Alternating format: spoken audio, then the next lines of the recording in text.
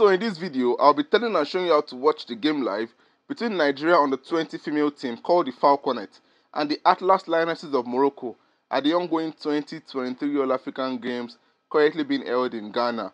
But before we get into this video, please don't forget to drop a like and follow me on this page so others can find this video as well. Thank you very much. The match between Nigeria and Morocco on the 20 female team is scheduled for today, Friday the 8th of March, to be played at the Cape Coast Stadium in Ghana. If you want a detailed match preview, I already made that on my channel, you can check it out.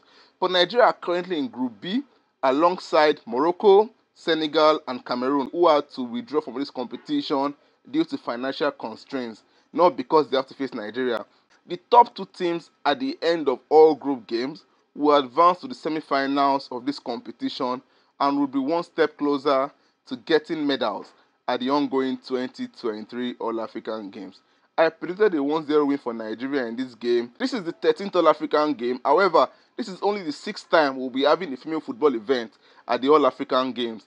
And from 4 appearances at the female football event, we have won 3 gold medals. Can Nigeria get a 4th gold medal at the ongoing 2023 All-African Games hosted in Ghana?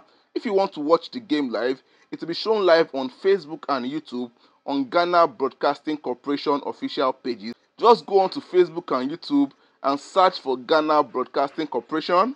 You will see their pages there and you can stream the games live on their pages. You can also follow the live scores update on the social media pages of Nigeria Super Falcons as well as that of Morocco Football Association.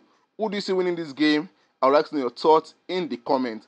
I'll be dropping the links when I find them to watch the game in the comments below of this video. Thank you for watching. Don't forget to drop a like and follow me on this channel. And as always, have a good day, guys.